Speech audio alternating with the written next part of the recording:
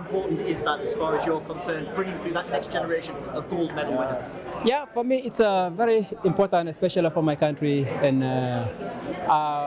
right there in my country, when we won in the Olympic Games and the previous years, it was always an honor and inspiration to the young kids.